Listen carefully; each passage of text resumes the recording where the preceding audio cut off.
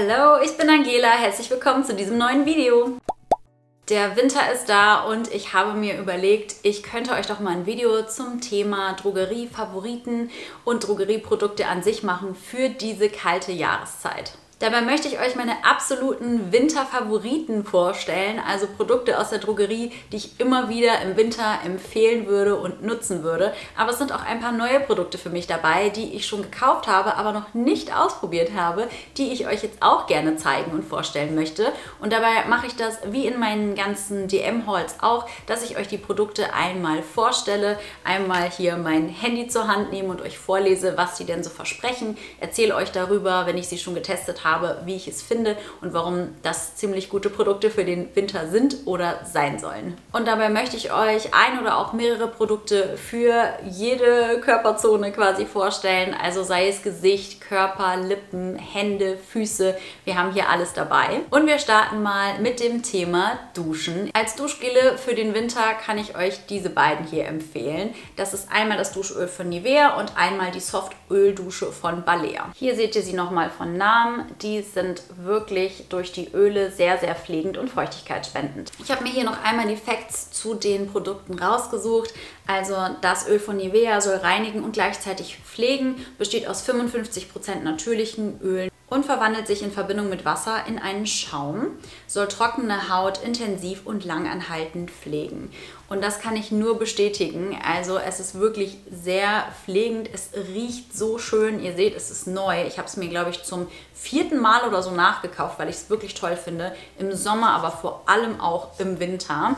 Die Haut ist danach gut gepflegt und es verwandelt sich wirklich in einen Schaum. Also es ist jetzt nicht so, dass man sich die ganze Zeit mit Öl einschmiert, sondern es ist sehr, sehr angenehm auf der Haut. Die Balea Softöl-Dusche finde ich vor allem toll, weil sie so ein mega gutes Preis-Leistungs-Verhältnis hat. Ihr bekommt es für unter 1 Euro im DM und die pflegt auch richtig schön, hat auch einen wundervollen Duft, ist aber von der Konsistenz her nicht wie ein Öl, sondern wie ein Duschgel, aber eben ein sehr pflegendes. Ist hier auch wieder für sehr trockene Haut geeignet mit einem Ölkomplex für sehr weiche Haut. Das hier sind wirklich meine Duschfavoriten für den Winter dieses Jahr. Das hier, wie gesagt, neu getestet und dieses hier etwas höherpreisiger. Wirklich schon oft getestet und ich fand es immer super. So, was machen wir nach dem Duschen? Optimalerweise, ich bin da meistens zu faul für, aber Eincremen wäre eigentlich ein ganz guter nächster Step.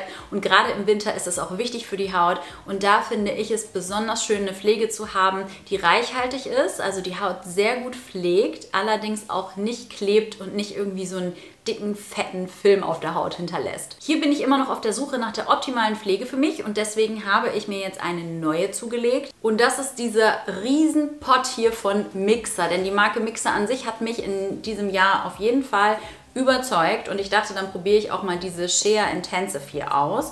Die hat nämlich 20%, Gott, ich kann es kaum noch lesen hier, ich filme ja mit Tageslicht und es ist irgendwie gerade schon ein bisschen dunkel.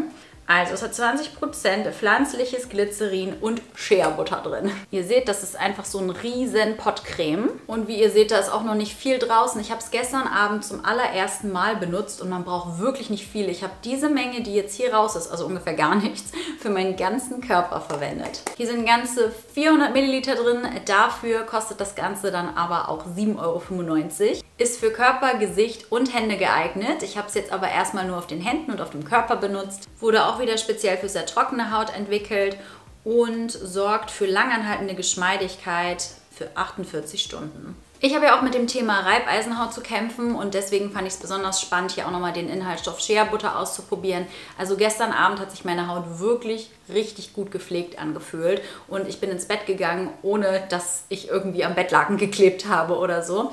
Wirklich eine First Impression kann ich abgeben, die echt gut ist.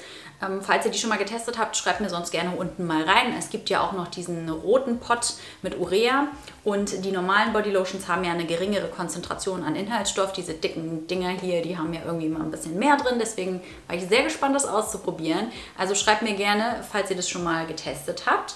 Ansonsten bin ich erstmal guter Dinge, dass mich das hier durch den Winter bringen wird. Dann kommen wir zum Thema Gesichtsreinigung. Hier finde ich es im Winter besonders wichtig, dass es eine milde Pflege ist, dass es die Haut nicht reizt, aber trotzdem effektiv die Haut von Talg, Schmutz, Make-up-Resten befreit. Und gerade im Winter, finde ich eben, sollte es nicht zu aggressiv sein, weil die Haut eben durch die ganze Kälte sowieso schon genug strapaziert wird. Hier habe ich 3 Produkte für euch. 2 davon kann ich euch in die Kamera halten. Das dritte ist inzwischen schon alle. Ich wollte jede Preisklasse so ein bisschen abdecken. Und zwar habe ich hier einmal von No Cosmetics den AHA PHA Cleanser und von Balea das Waschgel. Außerdem kann ich euch auch noch das Öl von Balea empfehlen. Der AHA PHA Cleanser ist außer mit diesen beiden Wirkstoffen auch noch mit Panthenol und Aloe Vera, also wirklich gut Feuchtigkeit spenden und sehr, sehr mild zur Haut, obwohl da Fruchtsäuren drin sind. Natürlich nicht vergessen, dann ein Produkt mit Lichtschutzfaktor am Ende aufzutragen, aber ich finde dafür, dass der hier Säuren mit drin hat, ist der sehr, sehr gut für die Haut und sorgt eben auch für die Hauterneuerung. Und das hier habe ich mir neu zugelegt, das habe ich nämlich noch gar nicht ausprobiert. Das werdet ihr irgendwann dann auch in einem meiner Hauls sehen, vermutlich im Januar. Soll die Haut reinigen und schonend von Make-up-Rückständen befreien. Besonders auch für zu Irritationen neigende Haut und soll einfach leicht schäumen und trotzdem effektiv sein. Deswegen bin ich darauf schon mal sehr gespannt. Und von dem Balea Öl bin ich insofern überzeugt, dass ich finde, dass es ein super Preis-Leistungs-Verhältnis hat. Bei mir bekommt es auch alles vom Gesicht runter. Da ist auch Arganöl drin, weswegen ich es sehr gut finde, auch für die Winterzeit und es eben auch sehr schützend und pflegend ist. Und da es ein Öl ist, ist es auch super für die Abendroutine geeignet und ihr bekommt damit eben auch wasserfestes Make-up zum Beispiel runter. Nach der Gesichtsreinigung ist Gesichtspflege angesagt und hier habe ich auch ein Produkt, was ich in der nächsten Zeit super gerne testen würde. Ich hätte es gern vor diesem Video schon ausprobiert, aber es war einfach in meinen DMs, in denen ich war, ausverkauft. Das ist diese Creme hier, die All-in Barrier Cream von No Cosmetics. Die ist ja auch noch ziemlich neu auf dem Markt und sie war gar nicht so günstig. Falls ihr euch mal irgendwas Teureres aus der Drogerie zulegen wollt, manchmal gehe ich zum Rossmann, weil in der Rossmann-App gibt es dann 10% Coupons und wenn man sich dann so eine 17 € Tagespflege kauft, kann man da zumindest dann irgendwie mal so ungefähr 2 € sparen. Das ist auch ganz nett. Ich sehe gerade, die Creme ist bei DM noch nicht mal mehr online verfügbar. Also ein Glück habe ich noch ein Exemplar abbekommen. Warum finde ich die so gut für den Winter geeignet? Also hier steht es auch nochmal. Bekämpft freie Radikale, ist mit Ceramiden und schützt die Haut zuverlässig vor der Austrocknung. Und es soll einfach die Hautbarriere stärken und eine starke Hautbarriere ist einfach super im Winter bei den kalten Temperaturen, bei Regen, Schnee, Eis und so weiter. Und dann gehen wir wieder in die Wohnung rein, dann hat es wieder 20 Grad mehr, keine Ahnung, und da ist es einfach gut, wenn wir eine starke Hautbarriere haben. Und meine Hoffnung ist, dass ich meine mit dieser Creme hier auch noch ein bisschen stärken kann. Ein weiterer absoluter Allrounder und Favorit von mir in der Winterzeit ist Panthenolsalbe. Ganz einfache, günstige Panthenolsalbe aus der Drogerie müsstet ihr überall bekommen für ungefähr 2 €. Ich finde meine gerade irgendwie nicht, ich habe die gerade noch benutzt, aber ich weiß gerade nicht, wo sie ist. Panthenol ist einfach so ein super Wirkstoff, wenn es darum geht, Feuchtigkeit zu spenden, Juckreiz zu lindern, bei Hautirritationen, all diese Dinge. Dafür könnt ihr Panthenolsalbe wunderbar verwenden. In der Panthenolsalbe ist meistens auch ein bisschen Zink mit drin. Das ist super für die Hautregeneration. Wenn ihr also im Winter mal eine Stelle habt, wie zum Beispiel Ellbogen oder Knie oder auch eine Stelle im Gesicht, hier um die Lippen rum zum Beispiel, wenn ihr die Maske so häufig tragen müsst und es ist einfach irgendwie juckend und irritiert oder einfach nur trocken, dann hilft mir Panthenolsalbe besonders gut und ihr könnt es euch theoretisch auch mal dicker auf die Stellen auftragen, bevor ihr schlafen geht. Also das ist für mich wirklich so ein Winter Essential, was man nicht jeden Tag braucht, aber wenn man es dann braucht, dann hilft es sehr, sehr weiter. Mein allerliebstes Produkt in Sachen Handcremes ist eigentlich keine richtige Handcreme, sondern ein richtiges Konzentrat. Und das ist diese Creme hier von Neutrogena. Ich sehe gerade online, ich habe die schon so lange, dass sie schon wieder ein neues Design haben. Oh, und hier steht auch, die haben eine neue Formel. Vielleicht haben sie deswegen ein neues Design. Die wird ja hoffentlich noch besser sein als die alte. Ich bin nämlich schon richtig überzeugt von dieser hier. Ist für sehr trockene Hände. 40% Glycerin sind hier drin und Vitamin E. Das sind halt auch super Wirkstoffe, wenn ihr so rissige Hände habt. Ich habe zum Beispiel, weil ich mir die Hände nicht so gerne eincreme, manchmal hier um die Knöchel rum auch einfach sehr trockene Haut und sehr beanspruchte Haut. Und da ist diese Creme wirklich richtig gut. Die ist hochkonzentriert und unparfümiert und bietet sofortige Linderung bei extrem trockener, rissiger Haut.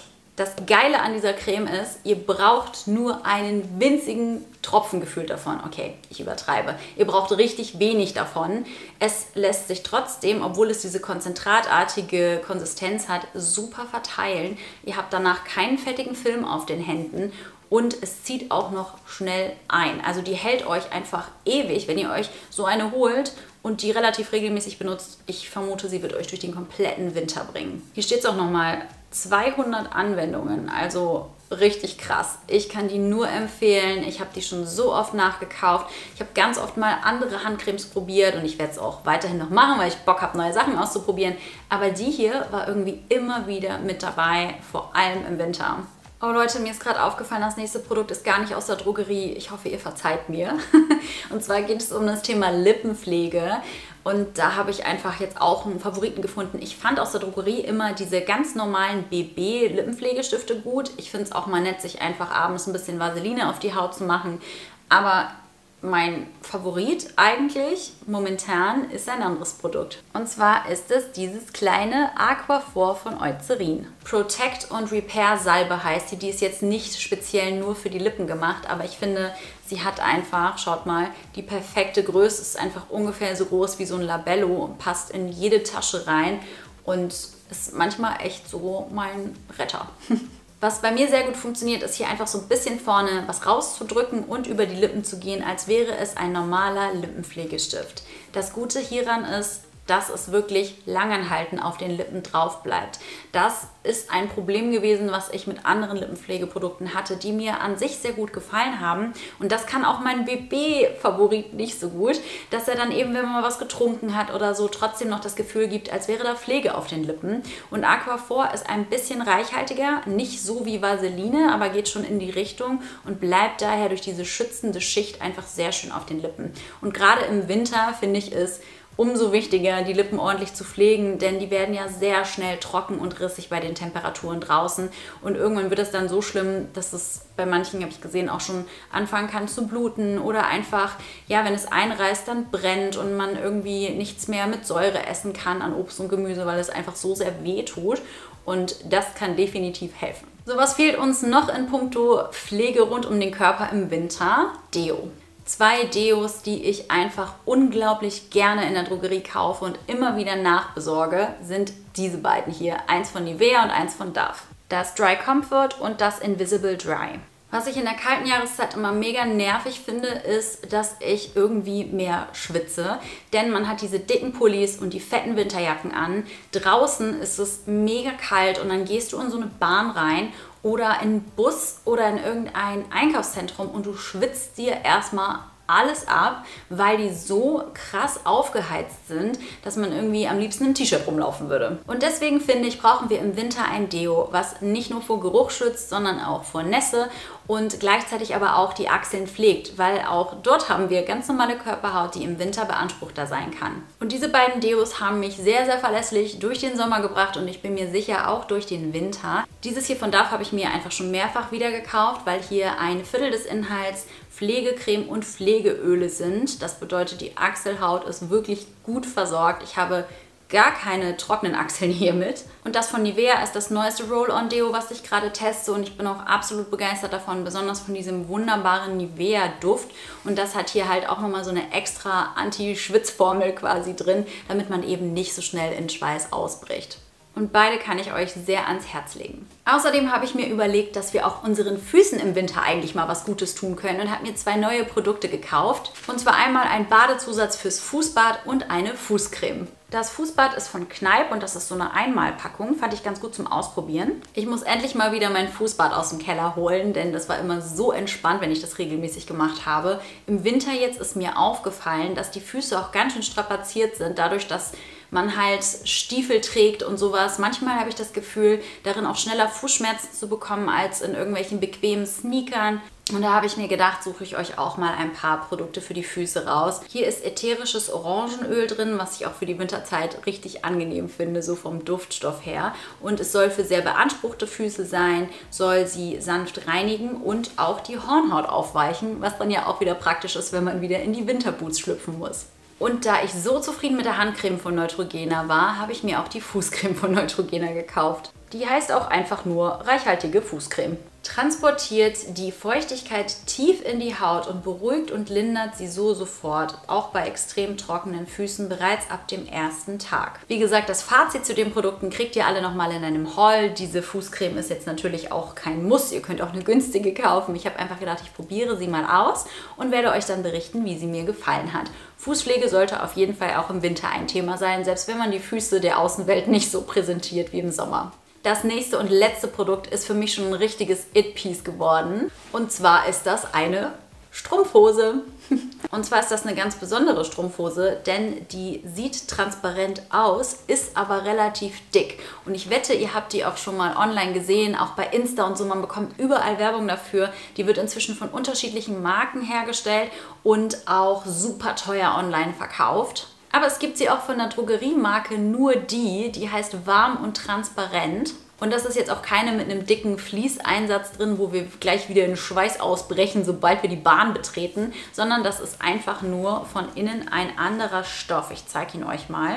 Von außen also dunkel und so sieht die von innen aus. Also so ein hautfarbener Stoff. Und so hat man dann eben auch von außen den Eindruck, als wäre sie viel dünner, als sie eigentlich ist. Das ist nämlich eine 40-D-Strumpfhose. Ich weiß, im tiefsten Winter bei minus 10 Grad ist auch das zu kalt.